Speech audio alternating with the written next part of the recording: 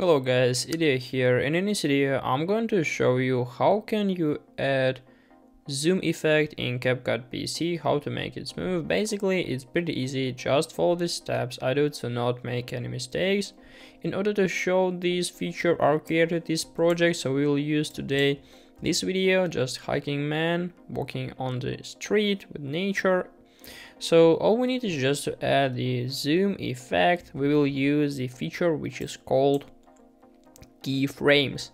So firstly we need to find the moment we want to start our zooming, for example here, and after that click on video on timeline, make sure that the white border will appear.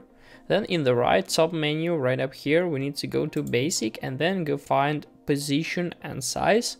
So after that we need to click on this button here to add the keyframe. And basically this keyframe was successfully created. So as you can see now, here we can see like blue rectangle.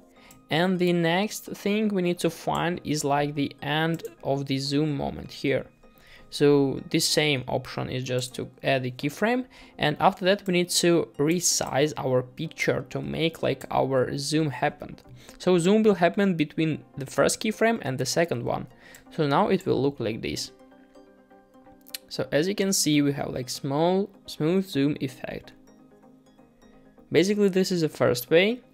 And the second way is if we'll just delete these keyframes here, we can use the effects here and try to find the effect which is called small zoom or like slow zoom. It calls like this zoom lens. We can try to use this effect. So as you can see now it will look like this.